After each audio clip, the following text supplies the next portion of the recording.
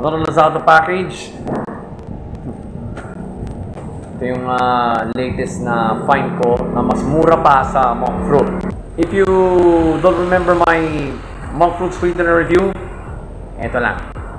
So, buksan na natin!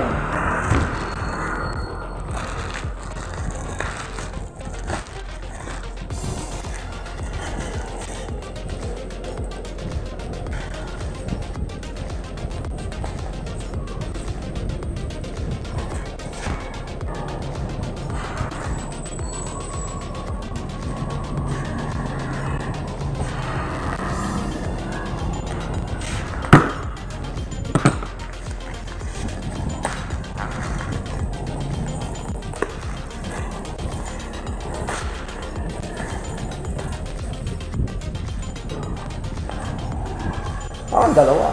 Okay. Karton ng pala isa. This is what the internal packaging looks like. So, karton, ito yung product mismo. Parang nga namang hindi mabutas. So, pull it out.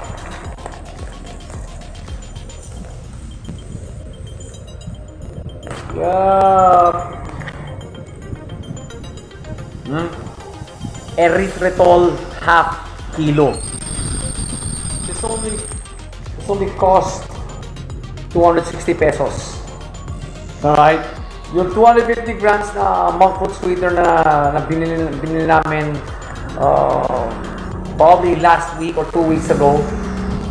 250 grams lang, almost that same, almost 200 pesos na. So, tikman natin.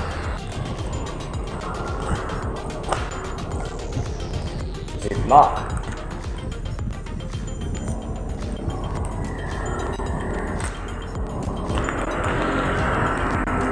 Powdered form yung inano ko in order ko para mas madaling ihalo sa pagkain. And it's also good for baking. Yup, I'll try my hand at baking.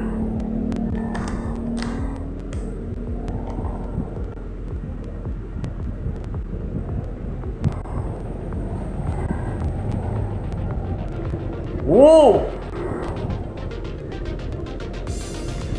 Sweeter than monk fruit.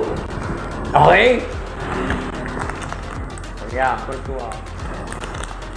I'm gonna enjoy incorporating this in all the keto recipes I'm going to try this week. So yeah, it's a good buy. It's a good find, guys. So delivery and promptness, as usual, it only took me 2 days. Yup. 2 days ago ko lang in-order to, guys. So, ngayon dineliver sa akin. Bilis!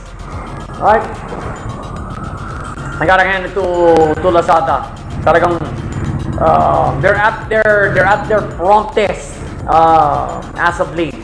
Yung mga riders, ganun din, very professional, very friendly. So, ano ang final judgment natin for this? No-brainer. 2 thumbs up! And if you want to try this product out yourself, link in the pinned comment.